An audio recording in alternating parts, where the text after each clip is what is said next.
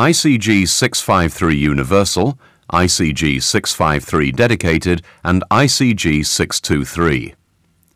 General description of glands. The ICG 653 Universal cable gland comprises 6 major components, these being the back nut, middle nut, reversible armour clamping ring or RAC, armour spigot, compound pot and entry component complete with deluge seal.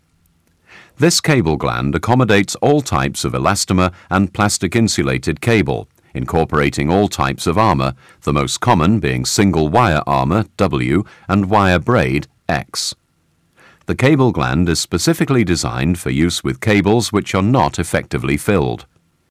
The ICG 653 dedicated armour cable gland comprises 6 major components similar to the ICG 653 universal cable gland, the exception being that instead of a reversible armour clamping ring, the cable gland is fitted with individual armour rings to suit each individual armour type or braid. The ICG 623 comprises 6 major components. These are the back nut, rear compression spigot, middle nut incorporating seal, compound spigot, compound pot and entry component. This type of gland is specifically designed for use with non-armoured elastomer and plastic insulated cables. Assembly instructions are supplied with each cable gland. Please refer to these for further instructions on cable preparation and installation. Cable preparation, ICG 653 Universal, ICG 653 Dedicated Armour and ICG 623. Allow sufficient length of cable to enable termination of the conductors into the junction box. Strip back and remove the required amount of cable sheath and armour or braid to enable connection to the terminals. Remove the inner sheath level with the armour or braid to expose the conductors. Ensure all cable fillers are removed, meaning plastic tapes, strings and so on. Remove a further 20 mm of outer cable sheath for cable glands from sizes OS to A, 25 mm on sizes B to C2, and 32 mm for sizes D to F. The process of exposing the armour isn't required for the ICG 623 cable gland, as this cable gland is only suitable for use with non-armoured cables. Cable gland installation.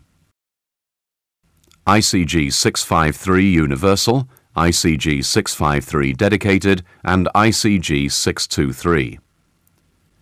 Fit the ingress protection or IP washer if required onto the entry thread and screw the entry component into the junction box until hand tight. Using a spanner or wrench, tighten until resistance is felt, a quarter to a half turn nominal. Place the back nut, middle nut and the reversible armour clamp or RAC over the cable, making sure that the ring for the ICG 653 Universal is in the correct orientation for the type of armour or braid being used. For the ICG 653 dedicated armour gland, the armour ring must be placed over the cable with the thickest part of the ring towards the back of the cable gland. Push the cable through the armour spigot and spread the armour by gently pulling it away from the inner sheath of the cable. A screwdriver may be required for larger sized cables. Remove the compound pot from the entry component and push the cable through the entry component locating the spigot. Locate the spigot under the armour or braid until the ends are against the shoulder of the armour spigot. Bring up the armour clamping ring and position over the armour or braid. Then bring up the middle nut and hand tighten onto the entry component. Finalize by tightening the middle nut by a further half to 3/4 of a turn with a spanner or wrench to make off the armour clamping assembly. Unscrew the middle nut from the entry component and visually inspect that the armour or braid has been effectively clamped between the armour spigot and the armour clamping ring. Remove the cable from the entry component. The make-off of the armour isn't required for the ICG 623 cable gland, as this cable gland is only suitable for use with non-armoured cables. Mix the compound found in the two plastic bags until they blend together into one solid colour with no streaks. Once mixed, apply to the conductors within 30 minutes, as after this time the compound will begin to stiffen as the curing process begins. Spread the cable conductors apart to enable the compound to be packed into the crotch of the cores. Close the conductors together and bind the ends with tape. Apply compound around and in between the cable conductors, extending no more than 35 mm up the cable. Ensure all voids and gaps are filled. Pass the compound pot over the conductors and push down until it engages on the spigot of the Armour clamp.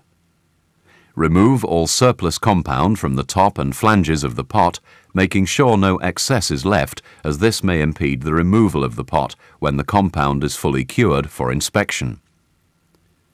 Pass the cable assembly through the entry component and locate the pot inside the entry. Bring up the middle nut, locate on the entry, and hand tighten.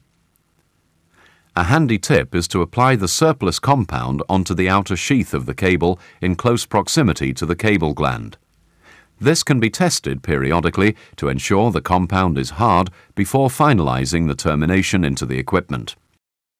Allow the compound to cure, then untighten the middle nut from the entry component to enable inspection.